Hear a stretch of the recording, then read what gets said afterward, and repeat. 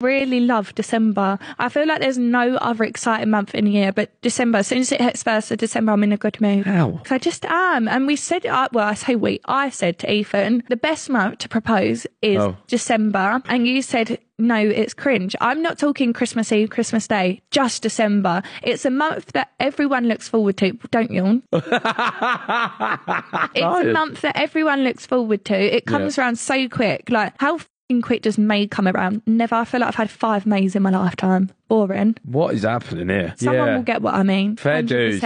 I hope someone does, because I don't. I don't know. I feel like December's already packed with Christmas and that. There's no point, man.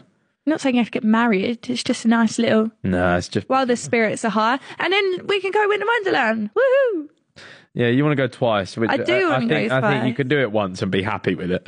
So I don't think there's a need to go twice. Little side distraction there. Back to Winter Wonderland. Yeah, there's no need for that.